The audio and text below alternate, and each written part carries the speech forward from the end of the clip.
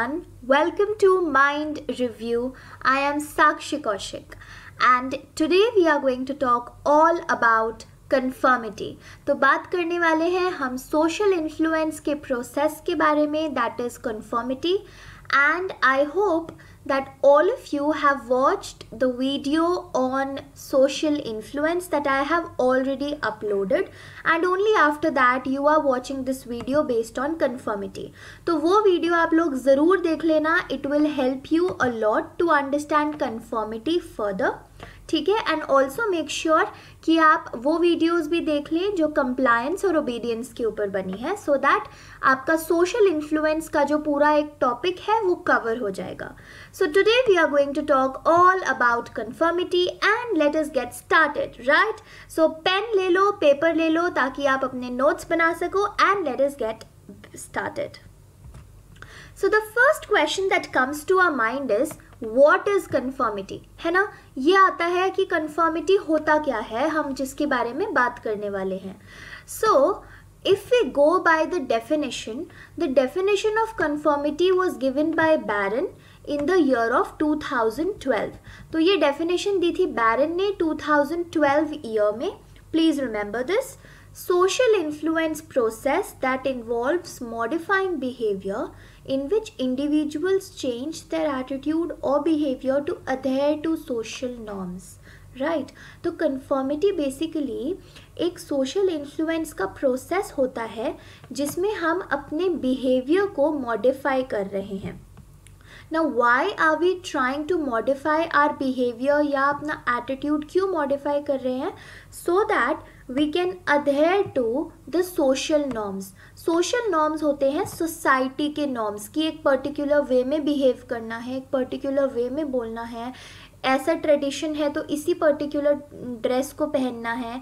Right, so social norms are basically the norms जो society create करती है, और उन नॉर्म्स को फॉलो करने के चक्कर में हम अपना बिहेवियर मॉडिफाई कर लेते हैं या एटीट्यूड मॉडिफाई कर लेते हैं. उस चीज़ को हम कहते हैं conformity. Now what can be a classic example of conformity. देखो, अब एक एग्जाम्पल ये हो सकता है कि जैसे हम सब ने सेमिनार्स अटेंड किए हैं. Right, we all have attended seminars, या फिर हमने कोई ना कोई ऐसा ओकेजन ज़रूर अटेंड किया है जहाँ पे चीफ गेस्ट एंटर करते हैं. राइट, या फिर स्कूल में अगर अटेंड किया हो तो जहाँ पे प्रिंसिपल एंटर कर रहे हैं. So whenever the chief guest और the principal enters the seminar hall या फिर असेंबली में वो एंटर करते हैं, so we all are required to stand up from our chairs, है ना. हम सबको बोला जाता है कि खड़े होके आप उनको ग्रीट करोगे. सो वेदर और not you actually wish to greet, you still have to stand up and say good morning, good afternoon or whatever, right? You still have to greet. तो चाहे आपका मन कर रहा हो या ना कर रहा हो, आपको फिर भी खड़े होके अपने जो चीफ गेस्ट हैं उनको ग्रीट करना पड़ेगा. क्यों करना पड़ेगा? क्योंकि ये एक सोशल नॉर्म है, ये सोसाइटी का नॉर्म है कि जब भी कोई चीफ गेस्ट आते हैं तो आपको खड़े होके ही विश करना है उन्हें. तो इसको आप क्यों फॉलो करते हो? Because you want to get accepted by everyone. आप अपने आसपास देखते हो everyone is doing so आप भी वैसा ही करते हो.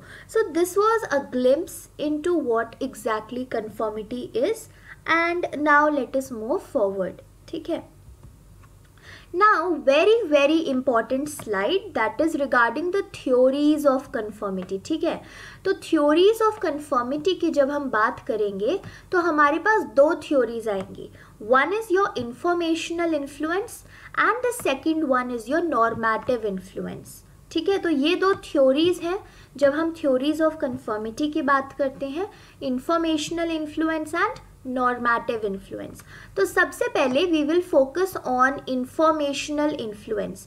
तो अभी 2 मिनट के लिए आप बस भूल जाओ कि इधर कुछ लिखा हुआ है, just focus on informational influence. तो informational influence it occurs because we see others as a source of information to guide our behaviour.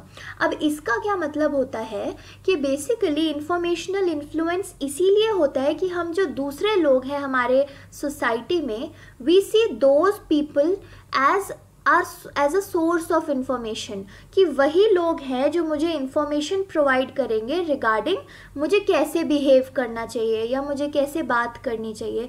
So we see others as a source of information. तो ये keyword है informational influence के लिए. Now why do we confirm? हम उनकी बातों में आके अपने बिहेवियर या एटीट्यूड को चेंज क्यों कर लेते हैं? We confirm because we believe that others' interpretation of an ambiguous situation is more correct than ours. Now this basically means कि हम confirm कर देते हैं दूसरों के व्यू पॉइंट के सामने, क्योंकि हमें लगता है कि जो दूसरे लोग हैं उनका इंटरप्रिटेशन या उनके पास जो इंफॉर्मेशन है वो ज़्यादा सही होगी एज़ कम्पेयर टू हमारे पास जो इंफॉर्मेशन है. या फिर एम्बिगुअस सिचुएशन. एम्बिगुअस सिचुएशन क्या होती है? कोई नई न्यू सिचुएशन या फिर एक ऐसी सिचुएशन जो कि बहुत क्लियर नहीं है, क्लैरिटी नहीं है उस सिचुएशन में कि कैसे बिहेव करना चाहिए. तो ऐसे सिचुएशंस में हमें ज़्यादातर क्या लगता है कि दूसरे लोग ऐसे सिचुएशंस को ज़्यादा बेटर तरीके से हैंडल कर सकते हैं. इसीलिए जैसा भी वो लोग करते हैं we also start following that way. So in a sense हम कंफर्म कर देते हैं, right. Now informational influence usually results in private acceptance wherein people genuinely believe in what other people are doing or saying. इसका मतलब basically ये है कि कभी कभी तो हमें लगता है ना कि कई लोग सिर्फ ऊपर ऊपर से दिखा रहे हैं that yes I believe you, yes what ever you are doing is very much correct. But informational influence में ऐसा कुछ नहीं होता. पीपल प्राइवेटली भी एक्सेप्ट करते हैं दूसरों के व्यू पॉइंट को. प्राइवेट एक्सेप्टेंस का मतलब क्या होता है? दैट मीन्स वो सिर्फ ऊपर ऊपर से नहीं दिखा रहे हैं कि हम आपके व्यू पॉइंट को एक्सेप्ट करते हैं, रादर इंटरनली भी वो उस व्यू पॉइंट को एक्सेप्ट करते हैं. So this is all about informational influence, जो कि एक थ्योरी है कन्फर्मिटी की. I hope you all have got a very good idea of what it is. नहीं समझ आता है कुछ तो please feel free to ask in the comment section, right.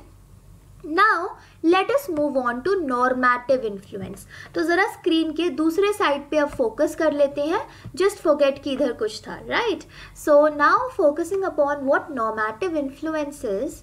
It occurs when we conform to the group's social norms so that we are liked by others. तो यहाँ पे हमारा कीवर्ड क्या हो गया? So that we are liked by other people. तो normative influence जो है उसमें हमारी जैसे सपोजिंगली एक ग्रुप है, राइट, फ्रेंड्स की ग्रुप है या कोलीग्स की ग्रुप है, एनी ग्रुप, उसमें कोई ना कोई नॉर्म्स होते हैं. नॉर्म्स क्या होते हैं? A set way of behaving. जो रूल्स होते हैं कि आपको ऐसे ही बिहेव करना चाहिए. कहीं लिखे नहीं होते वो rules, but you automatically gate to know कि अगर आप इस ग्रुप के पार्ट होगे तो you have to behave in this particular manner only. ठीक है. तो आप नॉर्मेटिव इन्फ्लुएंस के अंडर क्या होता है कि आप ग्रुप के सोशल नॉर्म को फॉलो करने लग जाते हो सो दैट जो उस ग्रुप के दूसरे मेंबर्स हैं they continue to like you and accept you as a member of the group. ठीक है.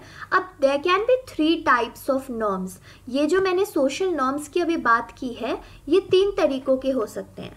The first one is इंजक्टिव norm. अब इंजक्टिव नॉर्म क्या होता है? It basically refers to the beliefs about what ought to be done. ठीक है. Basically हमें लगता है ना कि क्या होना चाहिए या फिर कैसे चीज़ें करनी है, उससे रिलेटेड जितने भी बिलीव्स होते हैं उनको हम कहते हैं इंजक्टिव नॉर्म्स.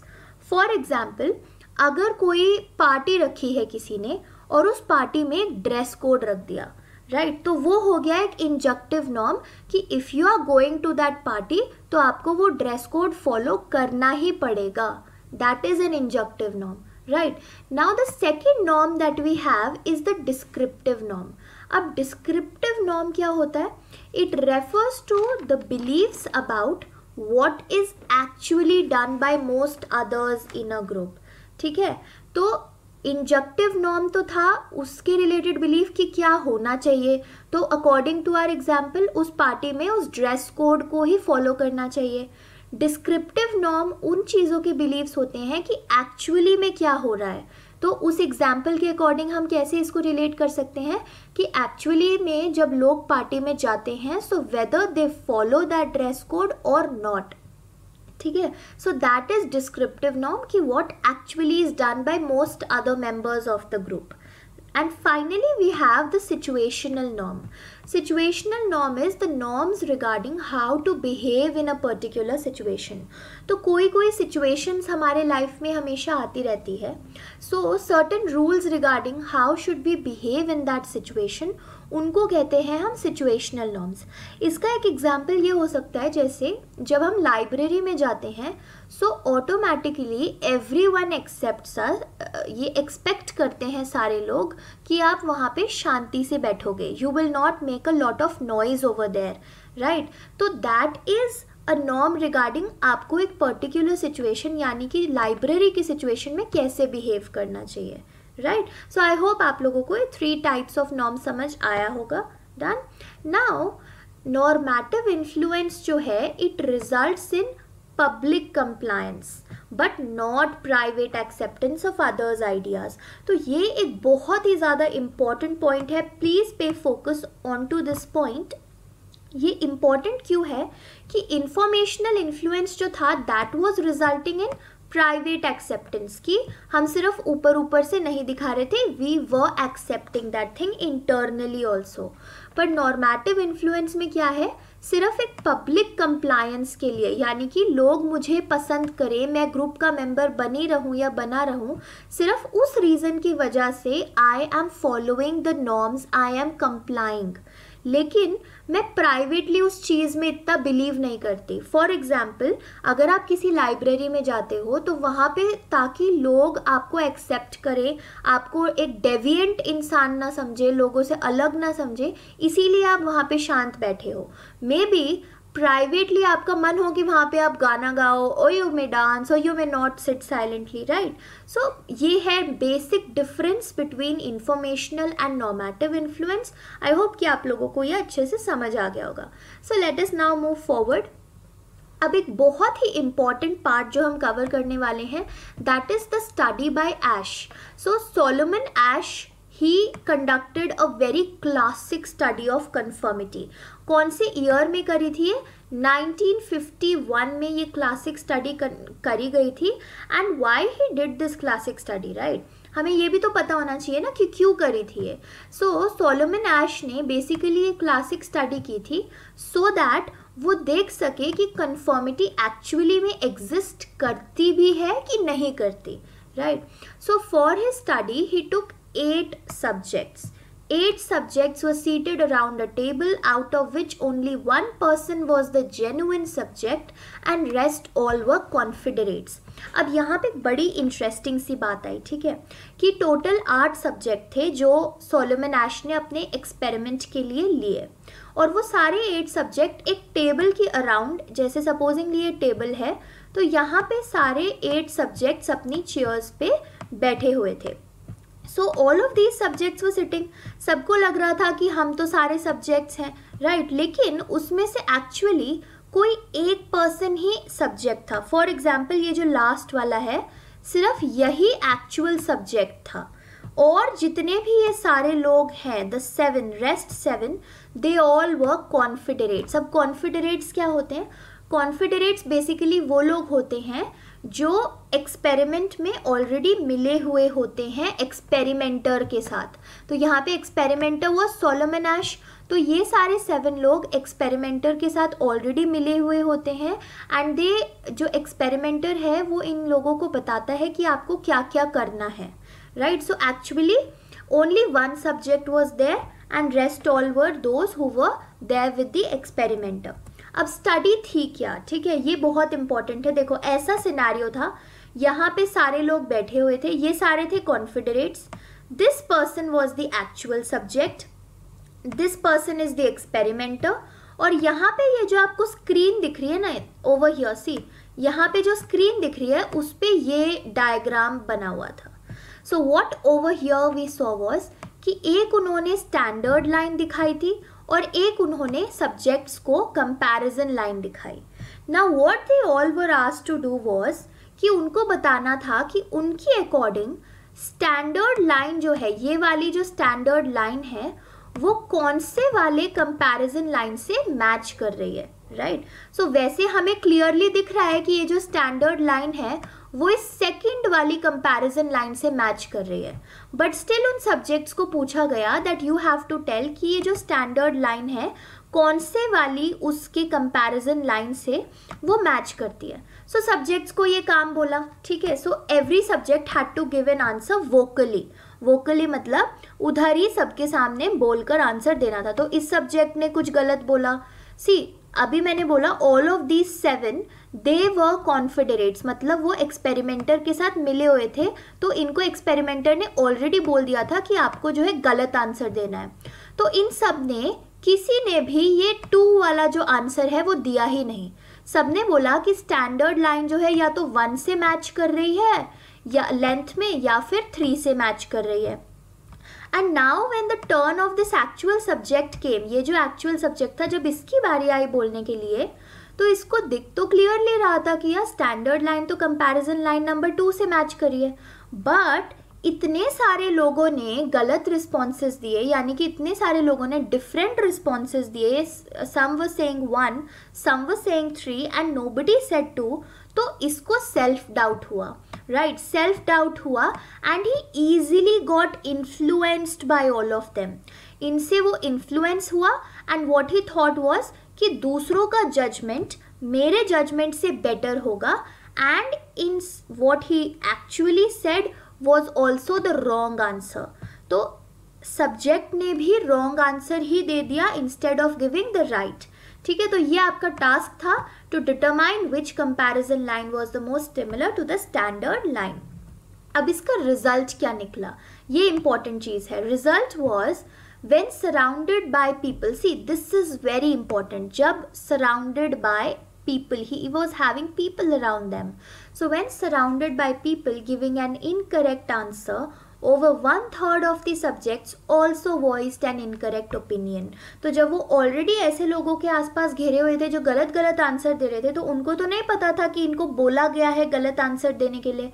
दे थॉट कि इन लोगों का एक्चुअल जजमेंट है, और बिकॉज ऑफ इंफॉर्मेशनल इन्फ्लुएंस, जिसमें हम सोचते हैं कि the information that other person is giving is only correct, because of that reason subjects, almost 1/3 of the subjects also gave an incorrect answer। अब इसी स्टडी को, ये जो सोलोमन एश की स्टडी थी, इसी स्टडी को रेप्लिकेट किया क्रचफील्ड ने। So there was another person called क्रचफील्ड।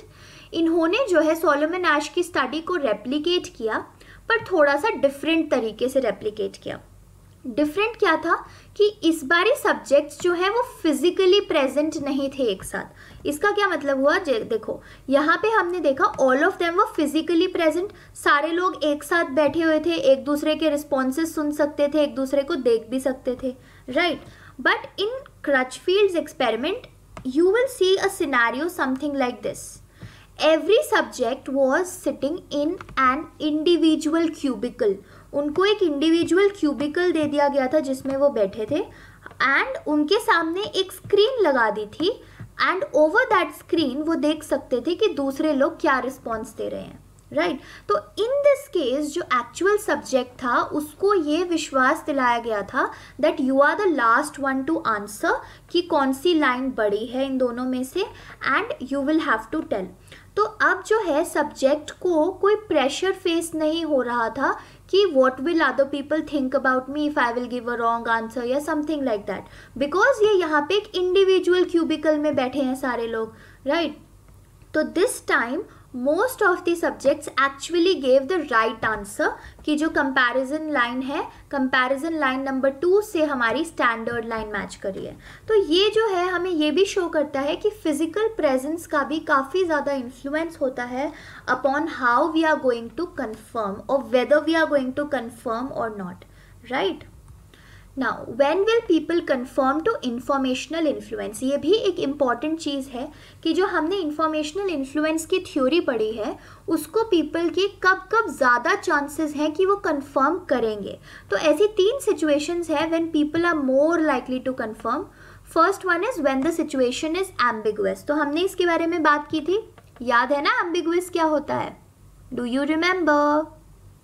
So ambiguous is कोई भी ऐसी सिचुएशन जो क्लैरिटी से ना हमें पता हो, राइट, जिसमें बहुत ज़्यादा अनसर्टेनिटी हो. सो एक अनसर्टन सिचुएशन जब होगी, जब हमें पता ही नहीं है कैसे बिहेव करना है, या उस सिचुएशन के सामने हम पहली बार उस सिचुएशन को फेस कर रहे हैं. फॉर एग्जाम्पल कोई नेचुरल कलैमिटी हो गई, so we are facing that natural कलैमिटी for the very first time.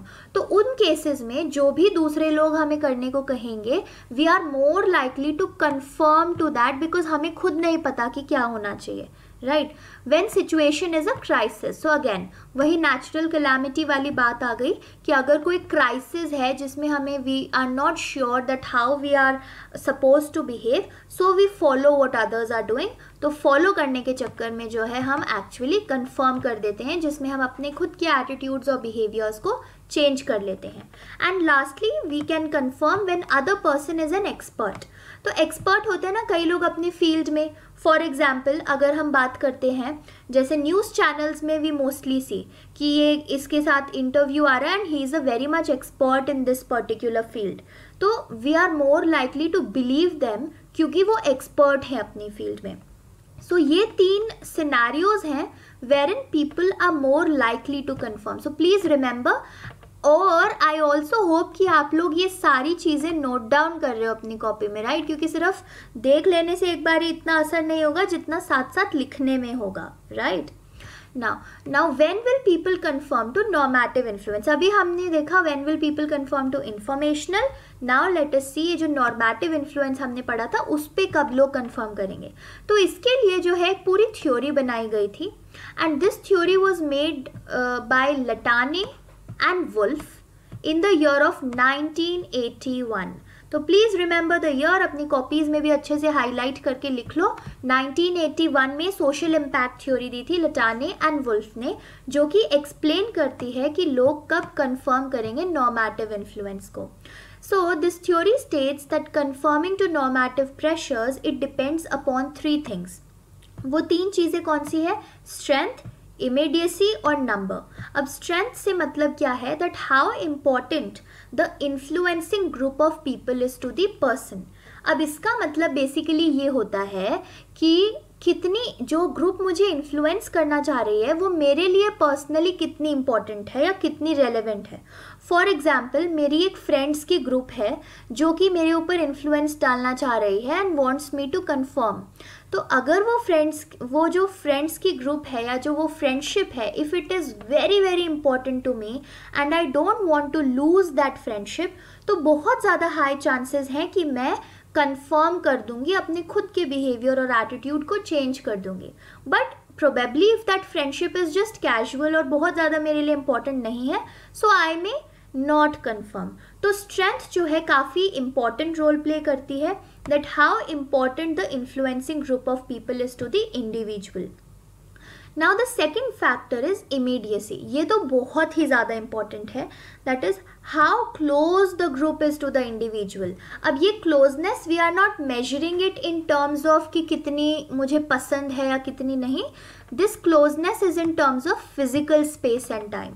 तो ये जो हमने इसका इफेक्ट या इम्पैक्ट, ये हमने अभी थोड़ी देर पहले ही जो स्टडी देखी थी सोलोमन एश की एंड क्रचफील्ड की, उसमें भी हमने देखा था कि सोलोमन एश में ये लोग फिजिकली क्लोज थे, that means they were together in space and time. तो कन्फर्मिटी के चांसेस जो है क्या हो गए? इंक्रीज हो गए थे. पर जो क्रचफील्ड्स ने की वो फिजिकल स्पेस और टाइम में एक दूसरे से दूर थे. कैसे दूर थे? कि इंडिविजुअल क्यूबिकल्स दे दिए जिसमें वो एक दूसरे को देख नहीं पा रहे थे. सो देयरफॉर यहाँ पे कन्फर्मिटी के चांसेस क्या हो गए? डिक्रीज. सो ये जो हमारा इमीडिएसी का फैक्टर है ये तो बहुत ही ज़्यादा इंपॉर्टेंट है, that how close the group is to the individual in physical space and time. तो ये इंपॉर्टेंट है. एंड लास्टली जो फैक्टर अफेक्ट करता है वो है number, that means how many people there are in the group. अब ये फैक्टर आपने भी महसूस किया होगा. फॉर एग्जाम्पल अगर कम से कम 15-20 लोग आके मुझे बोल रहे हैं कि ये चीज़ तुम गलत कर रही हो, so for a while I will also get a self doubt कि हाँ यार हो सकता है I am doing something wrong because so many people are coming and telling it to me. But if there is only one person who comes and tells me कि ये तो तुम गलत कर रहे हो, ऐसे नहीं होगा, तो फिर भी there are chances that I overlook that person, ये सोच के कि अरे एक इंसान मुझे बता रहे हैं, नहीं मैं तो सही कर रही हूँ, राइट. सो कितने लोग मुझे इन्फ्लुएंस कर रहे हैं, how many people there are in the group, वो भी काफ़ी ज़्यादा इन्फ्लुएंस करेगा मुझे upon whether I will confirm to normative influence और नॉट. तो ये दो फैक्टर्स थे जो हमने पढ़े कि when will people confirm to informational influence and normative influence. अब जो नेक्स्ट चीज़ है जो कि अगेन थोड़ी सी इंपॉर्टेंट है वो है what happens when people manage to resist the normative group influence. ठीक है, तो नॉर्मेटिव ग्रुप इन्फ्लुएंस जो था कि हम क्यों इन्फ्लुएंस हो रहे हैं, क्योंकि we want to get accepted by other people, या फिर we want other peoples to like us, right. याद होगा अभी थोड़ी देर पहले ही पढ़ा था. तो जब क्या होगा अगर हम नॉर्मेटिव ग्रुप इन्फ्लुएंस को रेजिस्ट करें, यानी कि हम दूसरे लोगों से इन्फ्लुएंस ही ना हो, so what will happen at that time, जब हम उस चीज़ पे कंफर्म नहीं करेंगे. तो जो दूसरे ग्रुप मेंबर्स हैं they start paying attention to the deviant one. तो डेविएंट क्यों बोल रहे हैं हम, डेविएंट इसलिए बोल रहे हैं क्योंकि वो पूरे ग्रुप के उससे अलग जा रहा है ना, that person is not confirming, तो दैट मीन्स वो एक डिफरेंट व्यू पॉइंट ले रहा है. सो जो दूसरे ग्रुप मेंबर्स हैं now they will start paying lot of attention to this deviant person. क्यों, क्योंकि वो ये समझना चाहते हैं that why exactly this person is trying to oppose अस. सो वो अटेंशन पे करेंगे and they will try to convince. तो they will try to convince that person to confirm.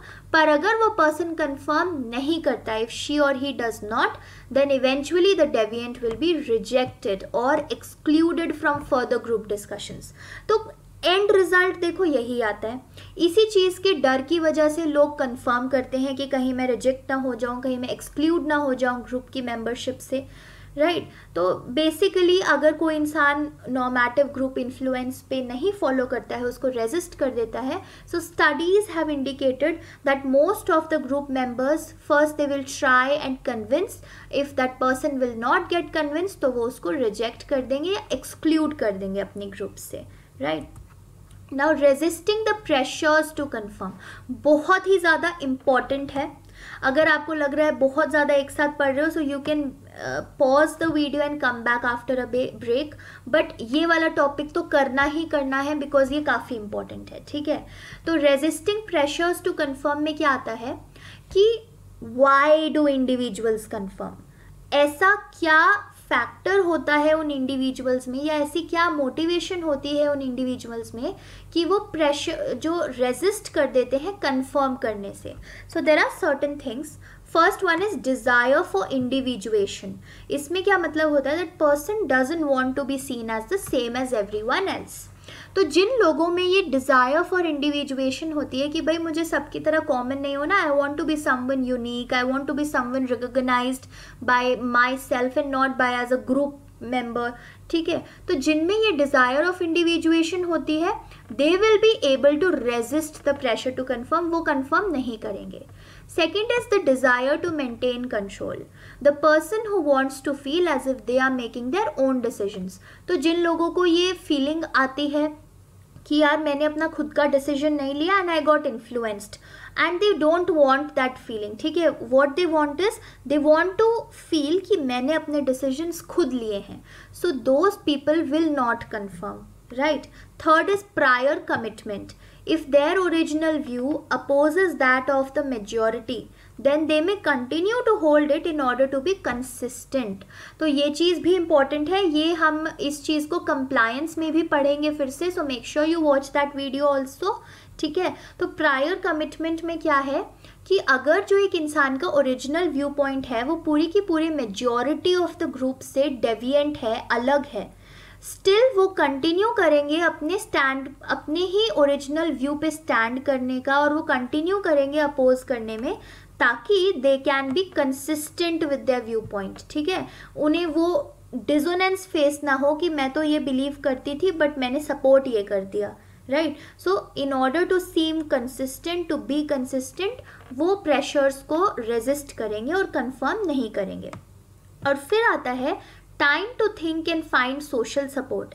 People should become aware of the influences upon them and then find others to join in their resistance of conforming influences. तो लोगों के पास थोड़ा time भी होना चाहिए. They should get time जिसमें वो ये फील कर सकें कि whether I am getting influenced by someone or not. ठीक है, कभी कभी क्या होता है that हम इतनी जल्दी इन्फ्लुएंस हो जाते हैं that we don't even get to know कि we got influenced. So but अगर हमारे पास टाइम होगा सोचने के लिए, थोड़ा सा सोशल सपोर्ट पाने के लिए रिगार्डिंग आर व्यू पॉइंट, ताकि लोग मेरे व्यू पॉइंट पे भी फोकस करें, then I will resist the pressure to confirm, और हाई चांसेस हैं that I will not confirm. ठीक है. So thank you so much for watching the video with utmost patience.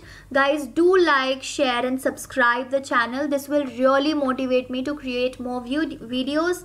My aim is to spread free education and also empower everybody about mental health. So do like the video, give it a thumbs up, share it with your friends, subscribe to the channel and make sure कि आप obedience और compliance और social influence की videos भी देख लें. So I've given the link in the description box below. Go and check out. And now study hard, party hard. Bye bye and have a good day.